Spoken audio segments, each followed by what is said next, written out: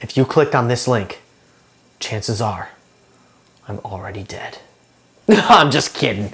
You actually made a great choice because we are going to make a broccoli and spinach stuffed pizza.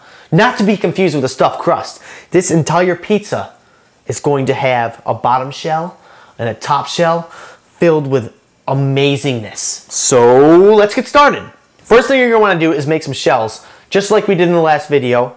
I got them nice and stretched out, ready to go. We're gonna wanna steam our spinach and our broccoli. I already cut the broccoli up into little florets, and I got my steamer boiling and ready to go. Get these guys going long enough till they soften up. Got me a handful of spinach. I'm just gonna chop that up.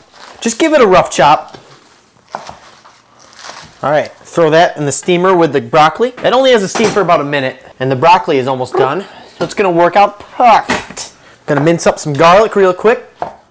Just 2 cloves. Now, I have a greased pan. I prefer to have bigger sides, but you know what? I'm in the middle of a zombie apocalypse. I gotta make do with what I can get. I think we're gonna do just fine with this. Okay, we got our pizza dough draped over our pan, ready to go. Ready for the toppings. We got some vegan cream cheese. I have Tofutti brand with me, better than cream cheese it's called. I love it. We're gonna just put chunks scattered all around. Spread it out as much as you can. So this is what we're going for. We're gonna spoon on the sauce next. You wanna spread this sauce nice and even around the whole pizza. We're gonna take our steamed vegetables and we're gonna place it onto the pizza. Just spreading the topping out evenly on top of the sauce. Indy's being a pup. Hey pup. I got some nice fresh chopped garlic we're gonna spread on there too. And some garlic powder, parsley, and oregano. And of course, Daiya.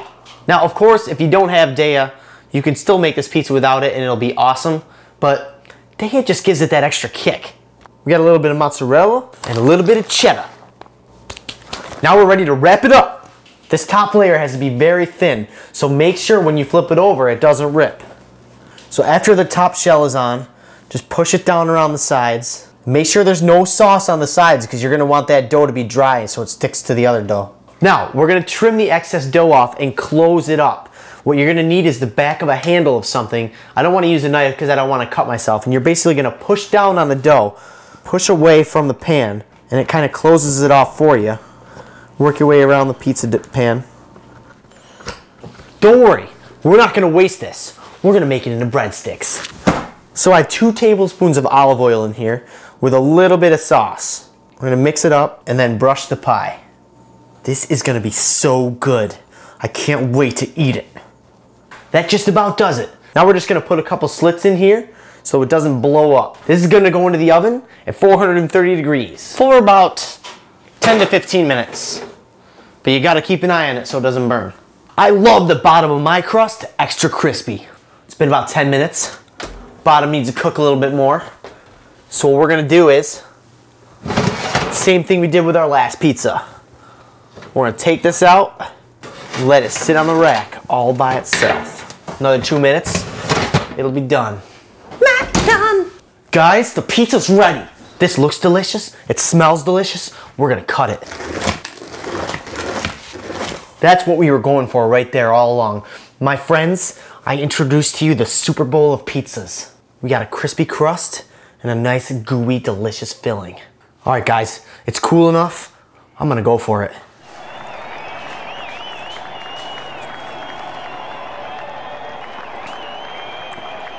That's a game changer for a pizza, I'll tell you. You guys are gonna love it. Make sure you guys subscribe to us, like this video, friend us on Facebook, or follow us on Twitter. We'll be seeing you around.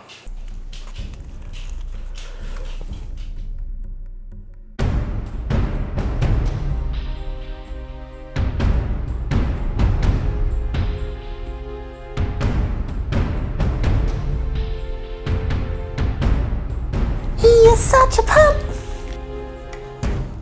And he is a pretty